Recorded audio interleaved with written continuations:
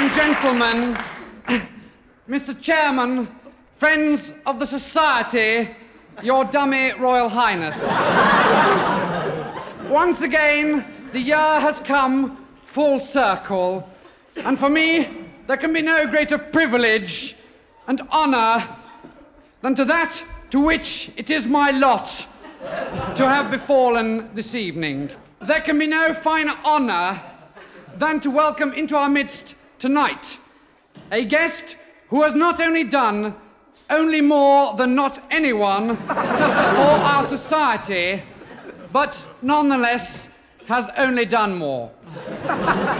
He has been dead for 4 years, but he has not let that prevent him from coming here this evening.